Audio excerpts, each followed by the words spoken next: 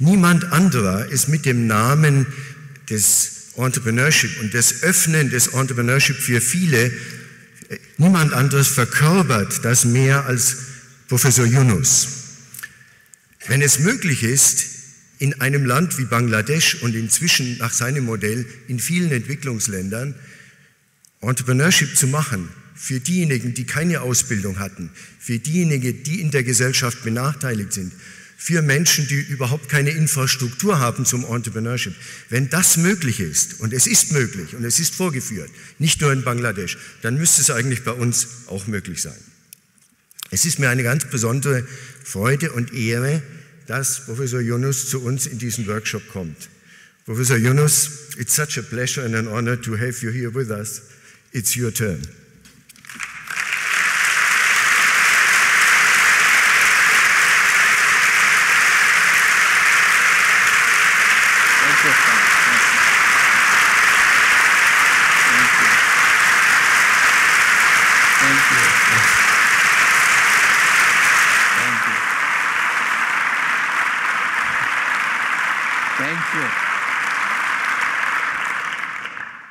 Thank you very much. Good morning. It's good to be back again. I was here last year and I made so many friends. It's good to reconnect with all the friends. I hope you're not getting tired of me.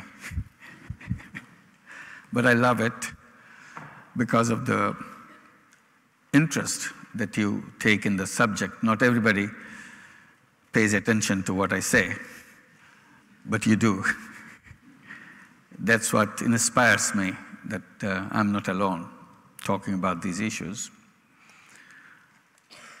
And the basic issue that I have been raising was not right away looked at as a kind of something related to entrepreneurship. It was not. My initial attempt was to try to protect the poor people from the loan sharks. So I was looking more at the loan shark and the poor people relationship. And I saw how tiny little money can control the life of people.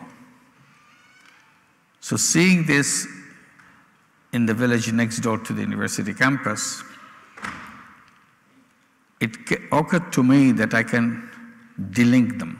I can cut that relationship between the loan sharks and the poor people. And it doesn't cost much to do that. My first attempt was $27 from my own pocket, given to 42 people to free them from the loan sharks. I thought it's such a simple thing, but so important for so many people. So I just went ahead, I didn't think twice. But it created a ripple effect, which caught me in. People looked at me as if I have done some kind of a miracle by doing this kind of work.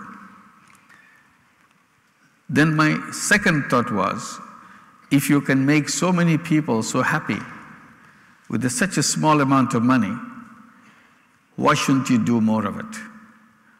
So that's my second push in my mind, that this is what I should do. And then I went to the bank. Bank was reluctant, and it's a long story. Finally, I offered myself as a guarantor to the bank. I was trying to link the bank with the people rather than traditional link between the people and the loan shark. And when I could finally got it done by offering myself as a guarantor, I gave this loan to the people in the village, and I felt very happy that I finally opened the door of the bank. I thought, now this will grow from there. But it was not that easy, because bank was still very reluctant. Two things I brought against the banks when I was trying to campaign against the bankers in the country, in Bangladesh. This is back in 1975, 76. First complaint that I made, banking system is wrong because it leaves out the people who need the money most. I thought it's a logical thing. Banks should prioritize the people who don't have the money. But they do this strange thing. They do the opposite. They give the money to people who already have lots of money and deny the money to the people who don't have money. So this was my first objection. Second objection, they don't lend money to the women. Not even 1% of the borrowers of all the banks in Bangladesh happen to be women. So my decision when I began, I exclusively focused on the poor people, number one. Number two, half the borrowers in my program must be women. So with that idea, I go to the people to give loans to the poor people, and I invite women to take money from us. Women say, no, don't give it to me. I don't know anything about money. So the more I try to persuade, more my students try to persuade them, this is what you can do with money and your income. No. I never touched money in my life. I don't want to touch money. It's trouble.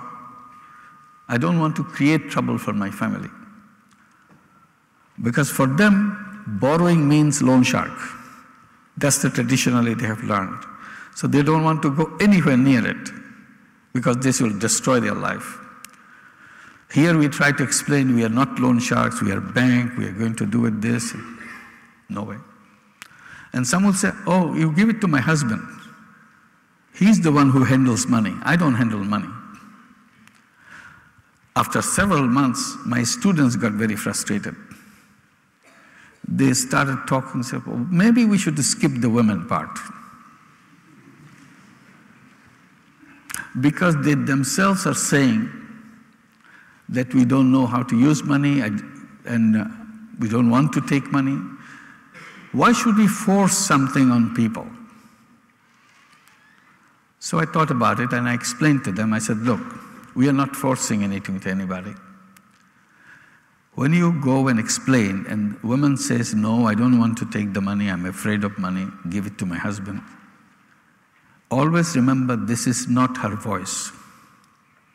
This is the voice of the history. History that created her that way. It's not in one generation. It's a generation after generation after generation. She is told she is no good. She is not good for anything. She creates trouble. She is a woman. Woman is trouble. And that's what she believes. She is very apologetic. She grows up in the family in a very apologetic way. I'm sorry I'm a woman. I'm sorry I'm a girl. And she doesn't want to disrupt anything, raise any question. She doesn't want to draw attention to her. This money will draw attention to her. She is afraid of that. Then they said, then should we abandon it? I said, no, that's the point. We don't abandon it. We have to be very patient. We have to be going back again and again and earn their confidence and peel off their fear layer by layer, because it's a centuries of fear, all the crust around them. When finally we succeeded in unfolding one person by taking all these fears, if she says, let me try, and if she tries, and if she's successful, neighbors around her will notice her. Say, oh, she's doing this. This is not as bad as we thought. Maybe I should do it. And she will do it. And another person will do it. And this is the process that we are waiting for. So be patient. It took us 6 years to come to that point when we have equal number of borrowers as men and women. For 6 years we pursued it. We never gave up. So it's you.